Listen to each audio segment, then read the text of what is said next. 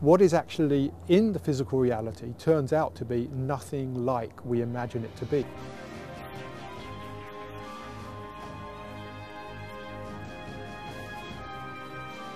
This stuff is so fantastic and so interesting that anybody that's not interested in it probably just isn't interested in life.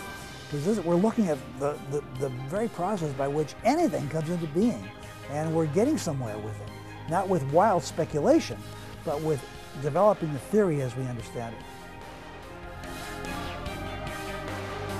And what we find is an atom doesn't actually exist, it's elementary particles. Those elementary particles are actually potentials for existence. Time, space, and matter are themselves like popping in and out of existence.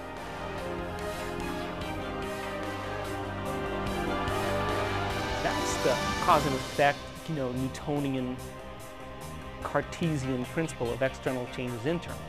But the quantum is what we do internally produces some external change. And when we can identify what we did internally, that produces some external change in our life. We're on our way.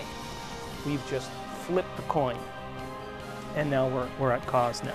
For me, there's two different realities, the reality I experience and the reality that's out there. And what science is showing is that the reality that's out there is very different from what we experience.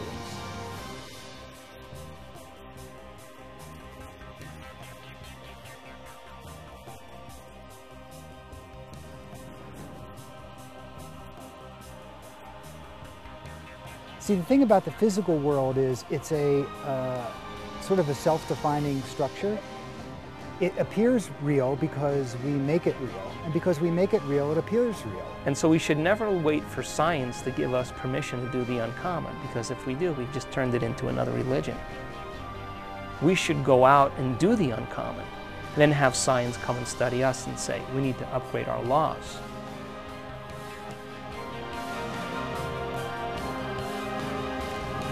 So whether we're going to get to the bottom of it all, I don't know. But whatever that trip is, it's worth taking. We don't really know what it's like. It's a mystery.